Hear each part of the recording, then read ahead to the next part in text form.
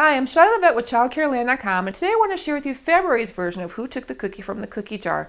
It's called Who Took the Heart from the Valentines Store, and it's a wonderful group participation song. All the words and patterns can be found on my website at ChildCareLand.com underneath the video section. And if you have not done Who Took the Cookie from the Cookie Jar before, I recommend that you watch my video for October, Who Took the Pumpkin from the Pumpkin Patch, as that does give more detail and explanation on how to do this song, and the instructions are on my website as well.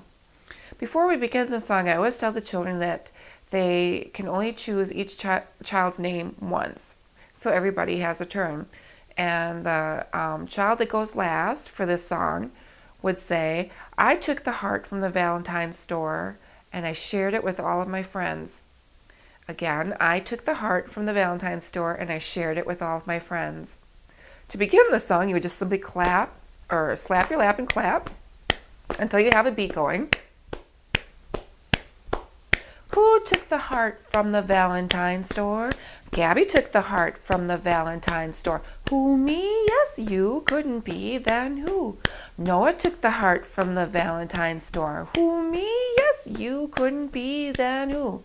Liam took the heart from the Valentine store. Who, me? Yes, you. Couldn't be, then who?